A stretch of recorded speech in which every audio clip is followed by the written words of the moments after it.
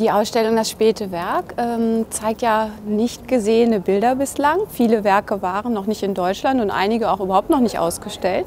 Sie kommen aus der Sammlung von Jacqueline. Das ist die Frau von Picasso, die also unter den Erben war, und deren Tochter Catherine Hutin die Werke sehr, sehr selten nur gezeigt hat. Sie ist sehr privat mit diesen Werken. Sie hat einige schon auf internationale Ausstellungen gegeben, aber es ist zum ersten Mal die Möglichkeit, wirklich den großen Schatz des späten Werkes daraus im Überblick zu zeigen.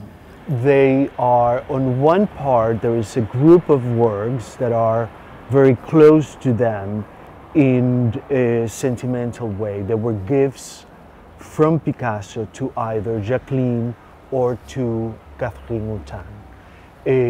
And usually they come with dedications that are very sweet, very emotional. And it opens as a window into a very private, intimate Picasso.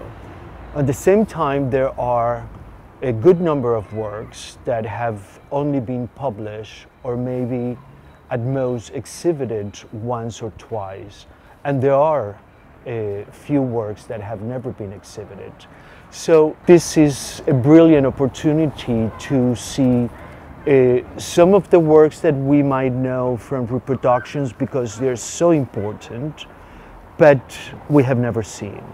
And they cover a period between 1954, January 1954, at the beginning of the relationship between Picasso and Jacqueline Roch, until November 1972. Several months before Picasso died in April of 1973. So there are 136 works. It has been the intention to bring forth all the techniques that he was working at the time. So we have over 70 paintings and some drawings with either watercolors, pastel, felt pen, ink, etc. Then we also have prints. The print production for Picasso at the very end of his life was highly important. So it was particularly pertinent to include special works from that technique. And then we have sculptures and ceramics. We have bronzes and folded sheet metals, which are very playful, are joyful, are fun-filled. I think the kids and the kids within the adults will have a great time with those. Picasso war ja in den 50er, 60er Jahren eine Celebrity. Er war eigentlich so wie heute ein Instagram-Star mit vielen Bildern öffentlich. Er lebte ja in seinen Ateliers und hatte eben auch die Hauptwerke des Kubismus und der früheren Phasen um sich herum, aber eben auch die Werke, die wir jetzt hier ausstellen und die zum Teil zum ersten Mal gezeigt werden, öffentlich ausgestellt werden. Die sieht man ja im Hintergrund von vielen Fotografien berühmter Fotografen, die ihn über Jahre begleitet haben und wo eben in den Lifestyle-Magazinen der 50er und 60er Jahren in Frankreich diese Fotos publik waren. Das heißt, es sind Fotos eines quirligen, lebensfrohen Künstlers in seinen späten Jahren, umgeben von dieser wunderbaren Architektur, diesen Ausblicken auf das Mittelmeer in Cannes in der Villa Californie, aber eben auch umgeben von sowohl seinen früheren Werkphasen, auf die er eben Rückschau hielt, und aber auch eben umgeben von seiner aktuellen Produktion. Und das ist eben die ganz tolle Möglichkeit, dass wir im Grunde Bilder, die sehr berühmt sind, aber die nie im Original zu sehen gewesen sind, hier zeigen können. Und das ist ja auch unsere Mission, eben diese Begegnung mit dem Original herzustellen. Picasso war der Treiber für die avantgardistischen Bewegungen im 20. Jahrhundert, vom Kubismus über den Surrealismus, über die neoklassizistische Phase. Und im späten Werk ist es nochmal eine Wiederbegegnung mit all diesen Stilen und er schafft eine Synthese all dieser Stile.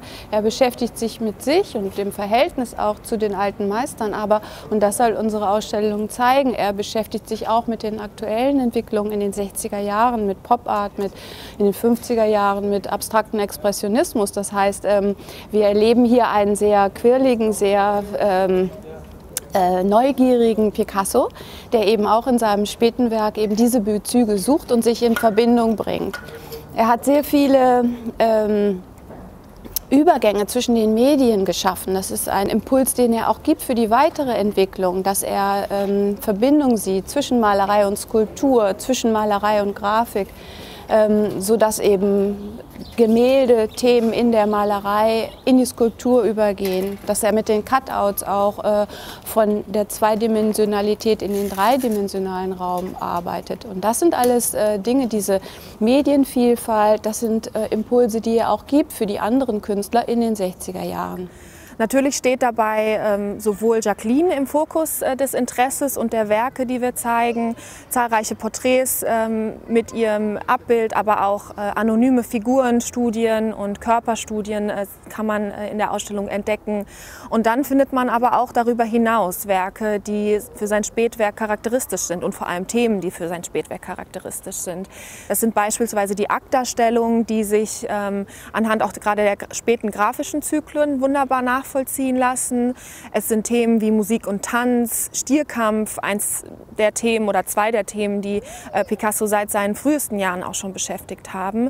Aber es ist beispielsweise auch die Auseinandersetzung mit seinem Atelier, seinem Studio in der Villa La Californie in Cannes, in der er zusammen mit Jacqueline gelebt hat und die mit ihren Jugendstilräumen ihn inspiriert hat zu zahlreichen Innenraumbildern und Darstellungen, in denen er diese Räume und die Atmosphäre auch, die dort geherrscht hat, einfängt und die natürlich ganz besonders auch für sein Spätwerk sind, weil es genau auch seine Biografie hier spiegelt. Wir betrachten ja mit den 50er, 60er, 70er Jahren einen Zeitraum, in der die Künste insgesamt immer abstrakter, immer diverser werden und die realistische Kunst, das heißt das Figürliche, eigentlich zurücktritt.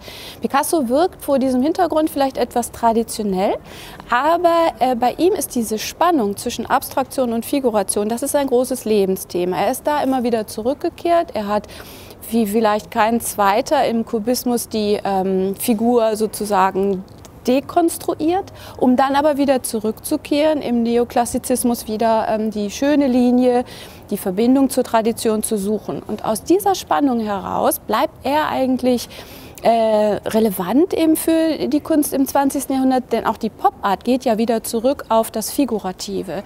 Das heißt, er ist der Nukleus im 20. Jahrhundert, auf ihn bezieht man sich und er bleibt aber auch gleichzeitig in seinem Interesse an dem Menschen, eben auch gerade nach den Kriegserfahrungen, nach der Stunde Null, wo alle neu angefangen haben. Die abstrakten Expressionisten haben mit einem radikalen Individualismus angefangen. Und das ist aber genau der Punkt, an dem Picasso auch mit dem späten Werk einsetzt. Ein radikaler Individualismus, eine Kunst, die sehr offen ist, die immer wieder neu ansetzt. Und das ist das, was wir erleben, diesen frischen Blick auf dieses Verhältnis von Figuration und Abstraktion.